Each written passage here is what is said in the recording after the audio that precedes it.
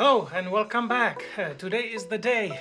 Today I'm going to modify thermal management system in this 2017 Chevy Bolt EV.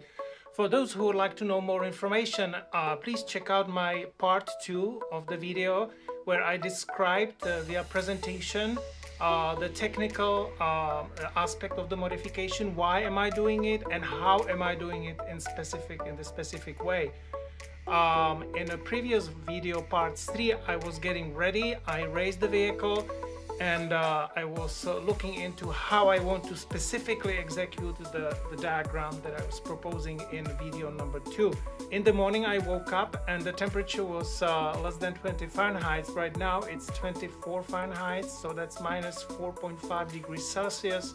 So I resorted to be in my garage and I want to start today, Saturday, because in case that I need extra time, I can finish up tomorrow.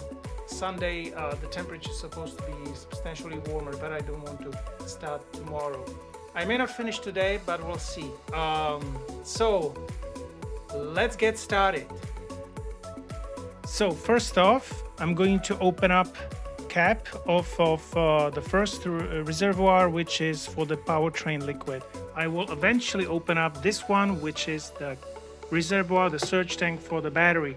Next, I'm going to remove screws for the bottom cover, and I will detach the hoses. So now the cover is lowered, and this is the pipe that will be now detached. This is the outgoing coolant from the motor, and it starts gushing here, so I have to prepare my collection vessel.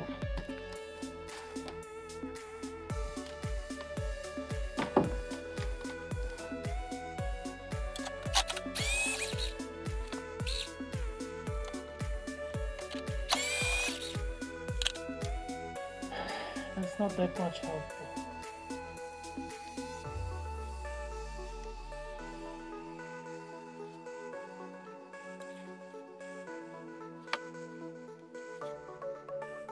This might be easier.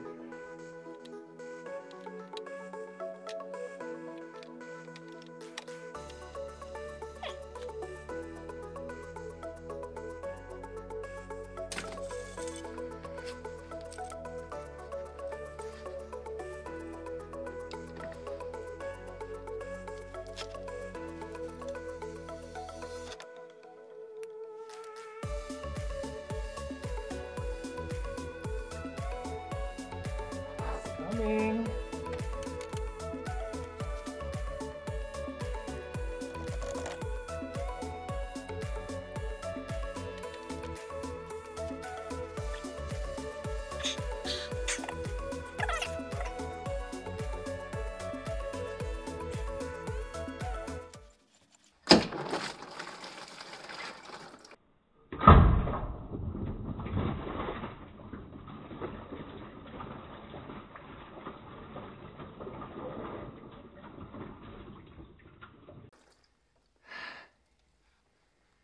Okay, as expected, that was a splash.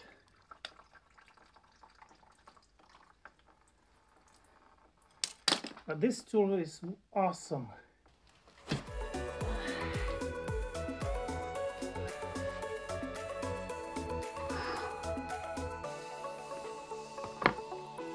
This is going to be nasty splash.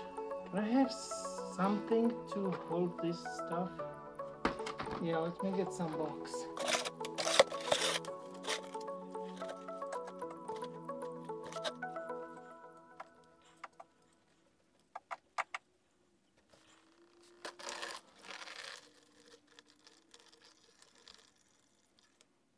That one was much more successful.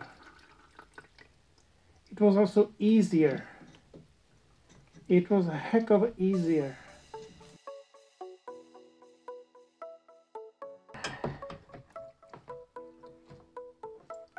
Okay. So this is the assembly with the valve. This is coming from the end of the powertrain, from the motor. And here this will go to the battery. Will be another piping. Right now this is in the position for summer, which means that from the powertrain it will go to the radiator. For winter, this is the position for winter, right? So from the powertrain it will go to the battery. Okay. This is the surge tank on the front passenger side of the vehicle, and the inlet to it is coming from the upper part of the radiator, and the outlet is going down to pump number 1. This section with the check valve is a connection between the battery coolant line and the powertrain coolant line. Section of this drawing highlighted in red represents this assembly. And then I just carried on and continued in the project, focused on completion. And unfortunately, I didn't have much resources to really hold a camera and record everything properly. There were lots of interesting moments when I was trying to reuse all the pipings, and lots of troubleshooting here and there. I didn't have enough clamps, so I had to actually find alternative clamps in my garage. But it was all very exciting. I was able to finish it up. So 24 hours later, lots of stress, lots of hard work, and the project is completed. So let me take you through the individual parts. So let's start from the top. This is the place where the original surge tank for the Powertrain used to be. It's gone. This cavity will be used to reach out down to reach the valve. This is the valve switching between summer and winter mode. Summer is kind of normal. Okay, here is the original surge tank for the battery.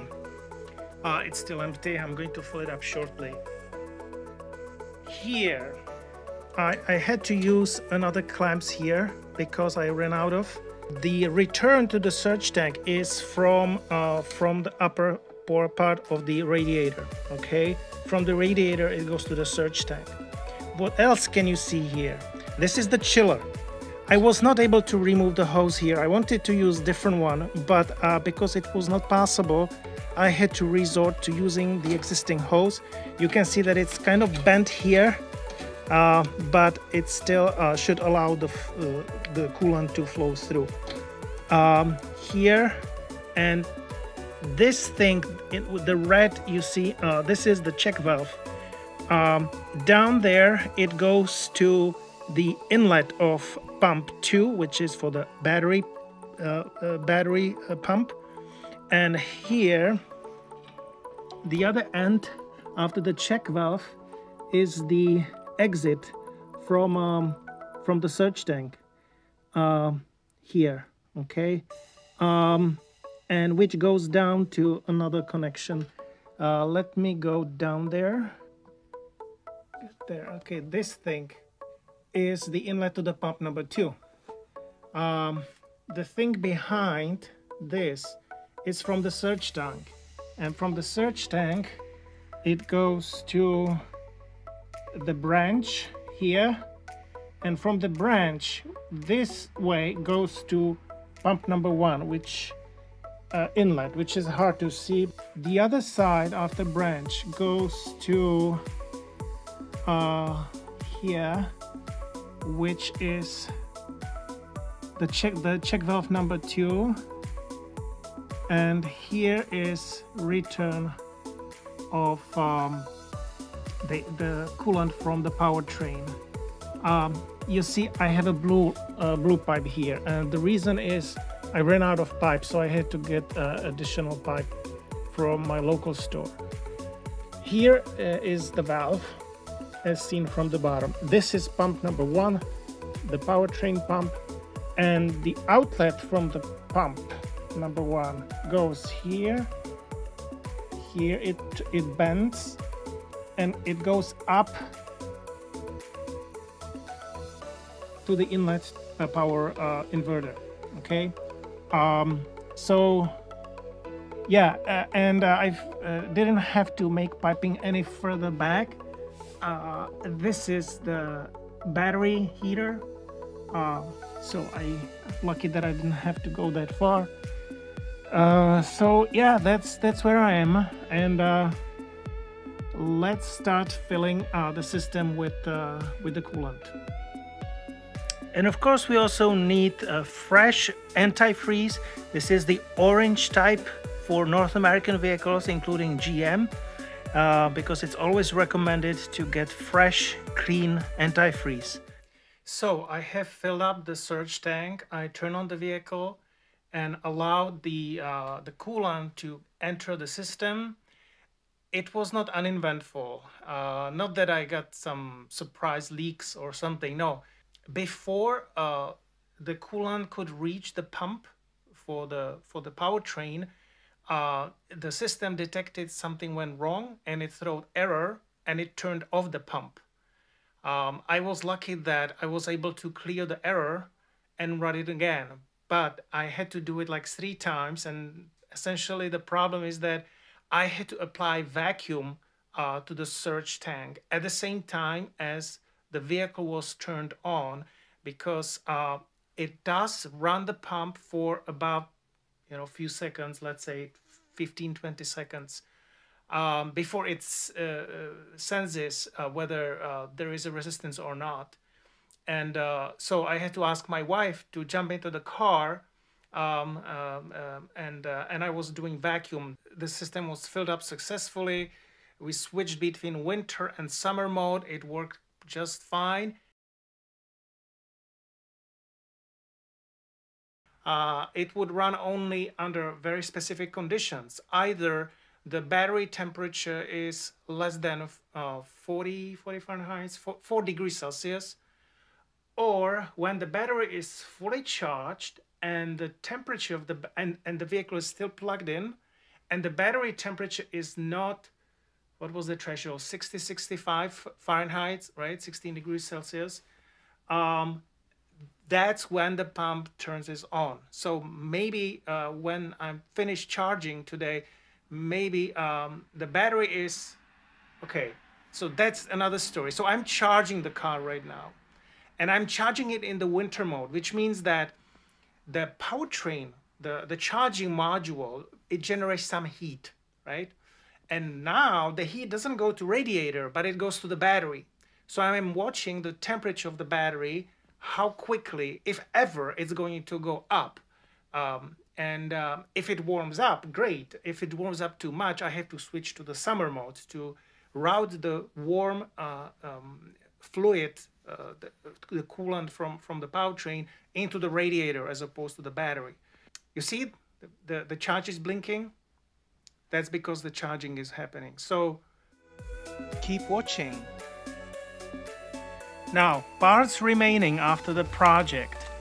I have 2 original hoses. Each of them are from pump to surge tank. It just happens.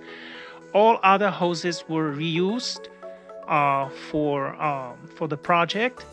This is the surge tank for the powertrain. I started with 6 feet of 3/4 inch rubber hose. This is what is left, and I had to purchase extra 2 feet in my local store, and they didn't have rubber, so I purchased this silicone, which is better. I started with a pack of 12 elbow connectors. 5 are remaining, and I ran out of the clamps. These were like hot item because every time I had to use elbow connectors, I had to have for each of them clamp, and every time I had check valve, I needed that as well. So I replaced on top of the system some of these clamps are nylon, plastic. I hope they will be okay. These are just surplus that I have in my garage. Now, tools, okay, tools that were needed. Well, some of them are general tools, but let me start maybe with a drain pan, with power tool, Any power tool can make it. Um, a wrench tool set with sockets, miscellaneous. Mostly I was using 10 millimeter, 12 millimeter, 13 millimeter, half inch. I think I used 8 millimeter. What is needed sometimes, the extension to reach places, or this extension has the wobble attachment, okay, so that it doesn't have to be perfectly straight, it can be under angle. This water hose clamp removal tool was indispensable. I had to purchase it specifically for this project. It set me off $41, but it was well worth it. I would much prefer that I can return it. I have these pliers, one screwdriver. I didn't really need too much screwdriver. That was helpful to remove the cap from the surge tank and also to remove rivets. There are a bunch of rivets. Knife to cut the hoses. Light, any light. Oh, rug, because there are some spills. And oh, okay. So this is syringe that can be used to generate vacuum, just $13. And I have in my garage spare tubing that I would attach here to the tip of the syringe, and the other tip, actually I think no, I didn't cut, I used the whole thing to the surge tank and to produce vacuum. And this wrench, 10 millimeters.